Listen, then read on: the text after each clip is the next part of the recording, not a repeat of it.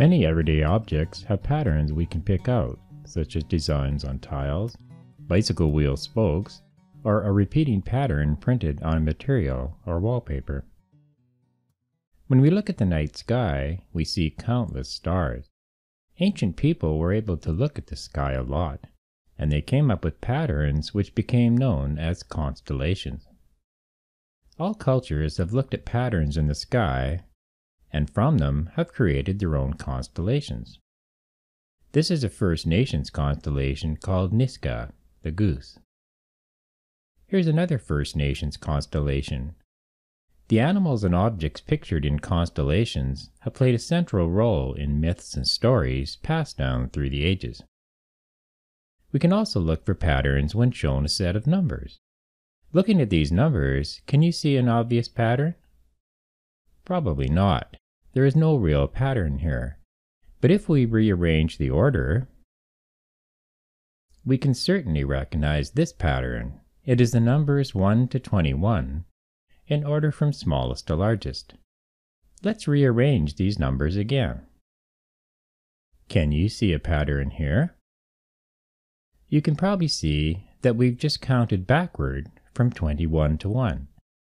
So in some patterns the numbers increase, while in others, like this one, they decrease. Let's look at this set of numbers. Can you see any pattern here? The first thing you might notice is they are all odd numbers. Notice that to go from 1 to 3, we add 2. And to go from 3 to 5, we also add 2. To go from 5 to 7, we add 2.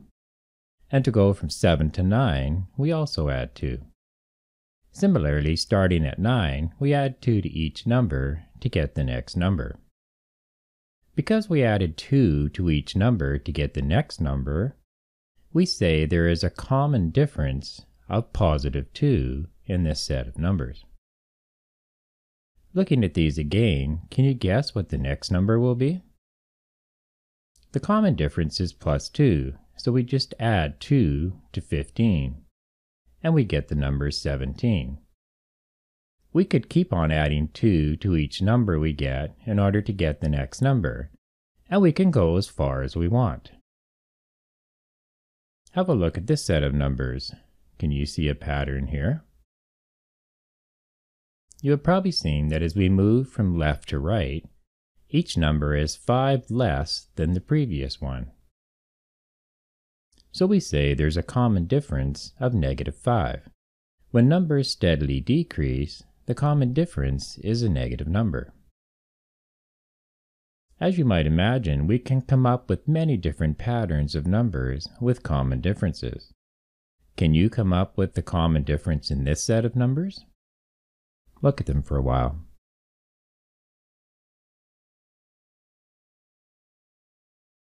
We see that the common difference is positive 8. If you got that, how did you calculate it? As you proceed through this course, you will be introduced to some terms that describe the various numbers and common differences in number patterns.